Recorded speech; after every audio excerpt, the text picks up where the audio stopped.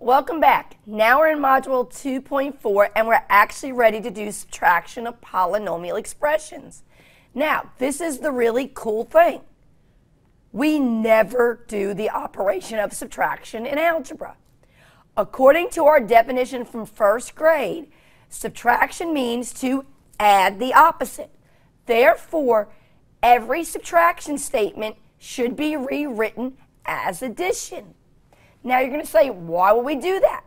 We would do that because physically speaking, it would make more sense. So if you look at your PowerPoint, my first expression is 5 minus negative 3.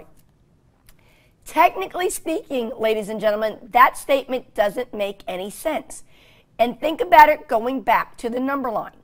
If we had a number line in front of us, we would start at 5 because that's our first number, 5. We know minus means to go to the left. So we'd start at 5 and we would go to the left. But people, can you go to the left negative 3 positions? No, you cannot. So what you need to understand is we never are really ever going to do subtraction. Subtraction can always get changed into addition because we're going to apply the definition we learned in the previous video that says addition is the additive inverse.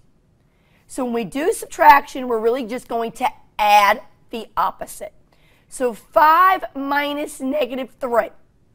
We're going to leave the first number 5. We're going to change the minus to addition. And then whatever's behind that subtraction symbol will become the opposite.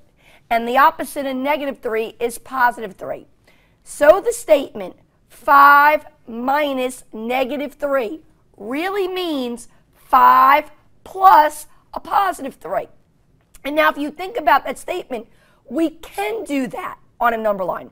I could start at 5, plus means to go to the right, and I can go to the right positive 3 spots. And that would put me at 8.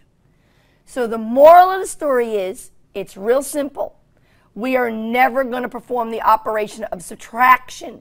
If we have a subtraction symbol in our expression, we're going to change it to what operation? That's right, we're going to change it to addition.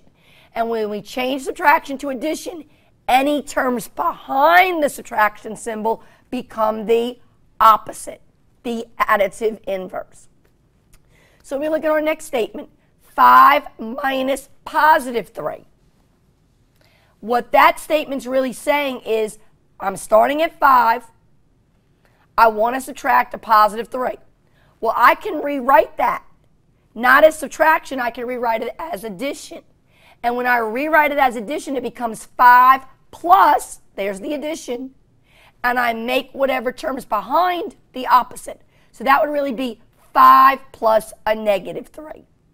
And if 5 is positive and 3 is negative, I subtract and I get a 2. And that's what we're going to apply. So the moral of the story is, again, for the last time, anytime we're doing subtraction and we see a subtraction symbol between two terms, we're always going to change subtraction into what operation? Addition. And once we change that subtraction to addition, every term behind it will become the opposite. And what do you call the opposite? The additive inverse.